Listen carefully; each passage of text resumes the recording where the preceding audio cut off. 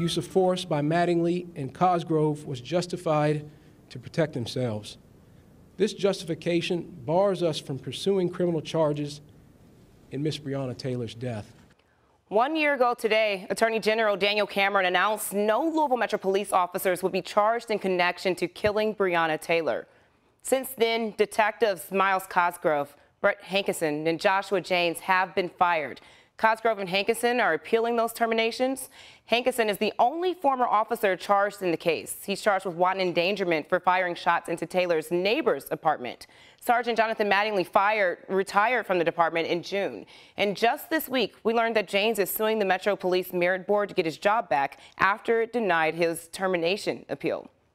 And right now, the FBI is still investigating Breonna Taylor's case. In June, they told us the pandemic made interviewing witnesses more complicated, but they were pleased with the momentum that they had going. We still do not know when that investigation will be complete.